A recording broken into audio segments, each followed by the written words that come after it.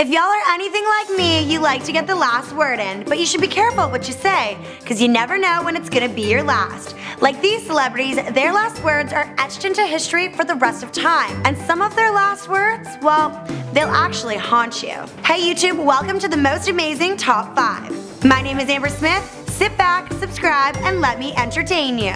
Now let's jump into our list with the top 5 last words of deceased celebrities. In the number 5 spot, we've got Whitney Houston, who is quoted saying, "I'm gonna go see Jesus.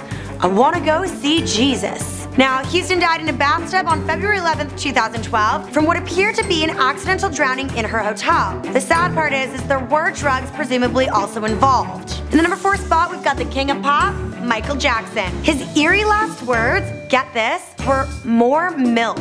Now, for all y'all that don't know what milk means, milk was the nickname he had given to the anesthetic called propofol, on which he actually overdosed. In the number 3 spot, we've got Ryan Dunn of Jackass fame. Ryan was a known party boy and lived a wild life with Bam Margera, Johnny Knoxville, and Steve-O. His last text read, "Stopping for a beer, be there when I can." That was actually to co-star Bam Margera before his crash. Next up at number 2, we have Heath Ledger, the most handsome heartthrob we all knew and loved, told his sister, Katie, look, it'll be fine. You know, I just need some sleep." Ledger had said this over the phone to his sister when he was anxious about not being able to sleep. He was telling her that he was going to take sleeping pills on top of prescriptions he had for a chest cold, and his sister warned him not to. Oh, that just makes me so sad and scared.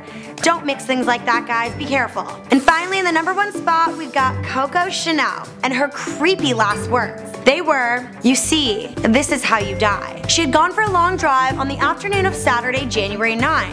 Soon after, feeling ill, she went to bed early and uttered those words. She died on Sunday, January 10th, 1971 at the Hotel Ritz, where she'd resided for more than 30 years. That's all I have for you folks for today. Don't forget to subscribe to this channel and follow me on Instagram.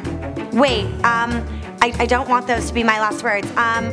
Always smile, be kind, rewind. No, that's not good either. Whatever, bye.